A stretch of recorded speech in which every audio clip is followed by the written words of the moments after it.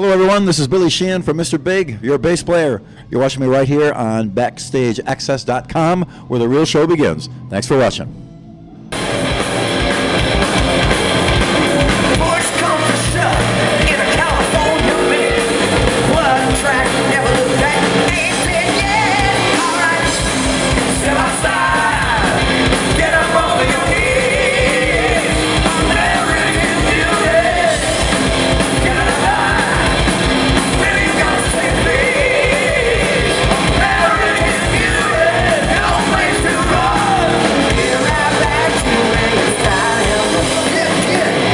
BackstageAxxess.com. We're here with a very special guest, Buffalo, New York's own, very talented and bass legend, Billy Sheehan. Billy, how you doing, man? I'm doing great. Very kind of you to say all that. Thank you very much.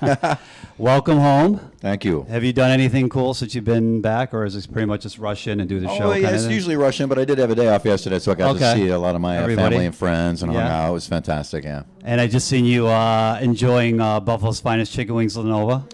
Yeah, they are. In fact, is that the case that they are? In fact? I would say so. What do you think?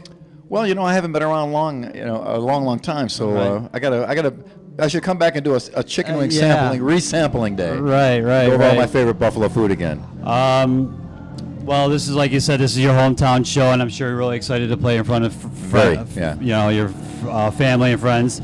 The latest release, What If, got really great reviews. What did the band think about that, reading all those reviews? Well, we were surprised, because when you do a record, you never know what's going to happen. You never know how people, you like it and you do your best, of course, but you never know how other people are going to view it, And so we rolled the dice and a 7 came up. So people seemed to enjoy it. So we were very, very thankful about it. And, it's a funny thing. Putting a record out, it's a part of yourself, and it's an emotional thing. So if you get creamed and somebody hates it, it hurts. But I got to say, if they like it, it feels pretty good. So we're very thankful about it. What's the how did the band put the record together? Was there a specific pattern that you guys follow, or did you guys? Well, we just the only criteria we went in with is let's do it like we used to do our old records, like our first 2 records, which we were all together in a room. Yep. Working on stuff, writing things together, hanging out, telling stories, casual and fun, and that's how we wanted to write it. And then when we recorded it, we did it almost completely live. So it was very much like the first 2 records. And again, that's a process. We didn't know if the process would work or not, or if it would translate to a better record or what, because you really never know. So sure enough, again, the dice rolled, and the results were really great, obviously. And if you haven't picked up What If, you have to obviously go out and grab it. And when the band got together, pretty much in around 2009, how did that all come together? Because I know you guys, you were all busy doing whatever, and you're busy doing a lot of clinics and whatnot. How did the band how did it all start? To come back together. I asked Paul to play a solo on my solo record, Holy Cow. Okay. I had 3 of my favorite musicians on there: Paul Gilbert, Doug Pinnick from King's X Saxophone, and Billy Gibbons from ZZ Top. Laid a solo down. Right. And so it was really great. Ray Luzier from Korn played drums.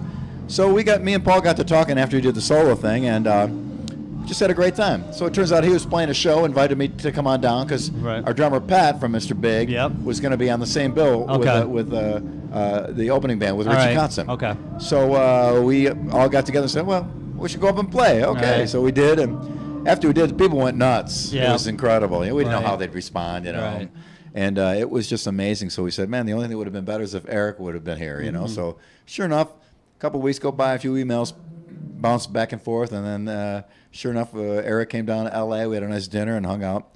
And the good thing about it is we got to hang and just be friends like we were when the band started again. So and I said even at the time, and I still say, even if we would have never have played or done anything, it was already worth it to me because we got to hang out, these guys that I had my biggest success with, and all of us really had some great times together. So then we decided, well, let's do some playing, and then it all happened. And you guys are obviously doing you're right in the midst of a tour. Is there any possibility of doing a live DVD possibly for one of the shows? I don't know. I haven't heard, so I'm rarely in the loop on that stuff. Okay. So. A lot of times somebody will have like a DVD or an album and bring it up for me to sign, and I go, what is this? I had no idea this was out here. So I'm pretty disconnected from that part of it.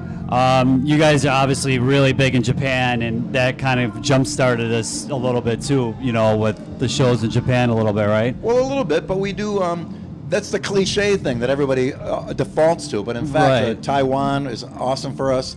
Thailand, I get more email from Indonesia than anywhere. Korea is just an amazing spot for us. In Italy, there's like 5 Mr. Big Copy bands. Wow. Spain, every time we play Spain, it's out of control. The UK, France, we do great in Paris and all over Germany and Scandinavia. So, you know, people automatically default to Japan. But in fact, you know, we have a lot of wonderful people that support us all over the world, including here in the USA. So we're very pleased about it. And you guys did some dates in March, right after actually the devastation that happened there.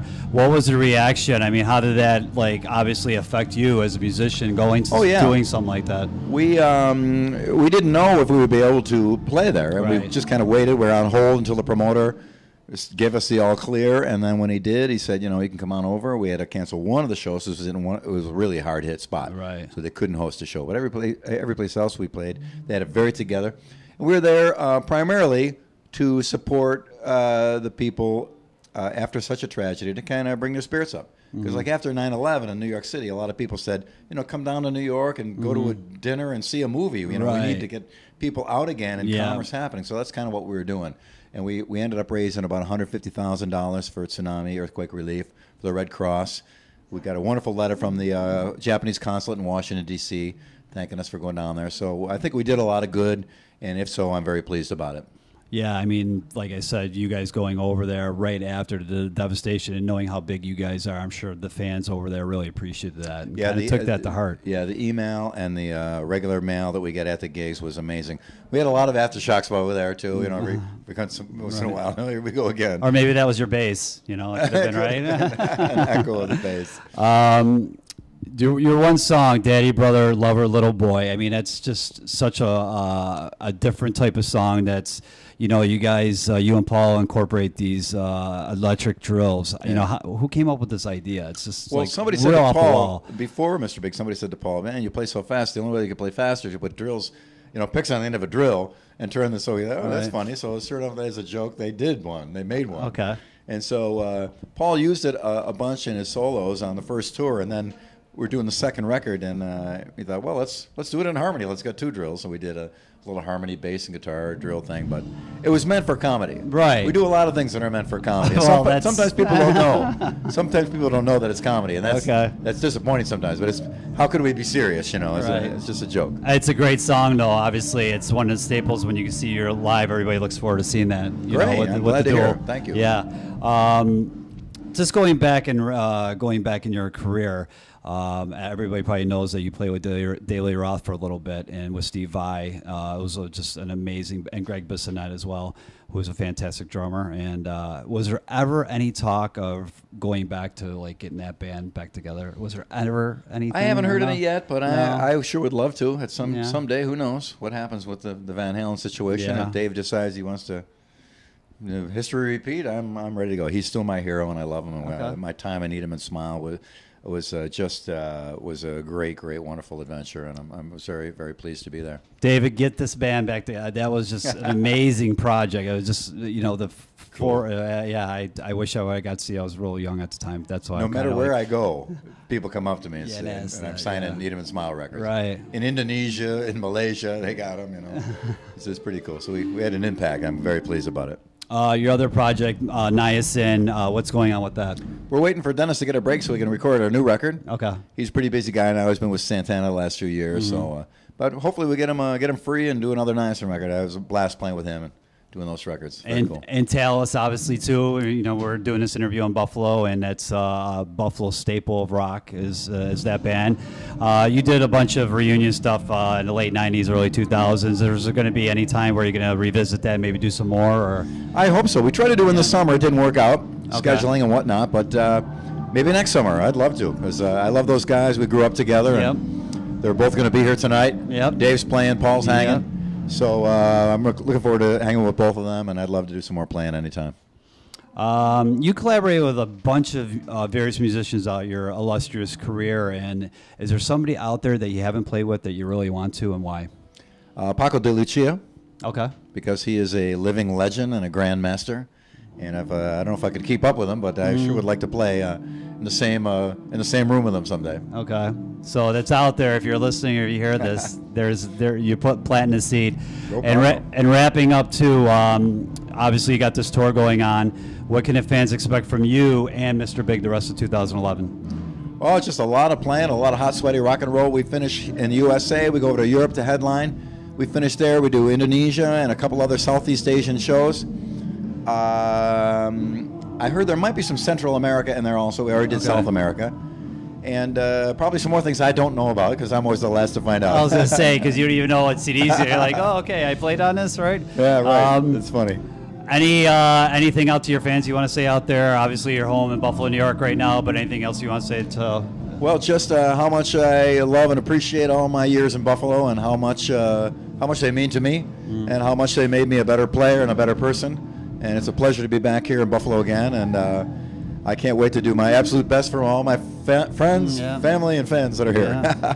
Well, definitely check out Mr. Big. If you haven't got What If, you definitely have to go out and grab it because it's definitely some of their best work, if not their best work they've ever done. Thanks, bro.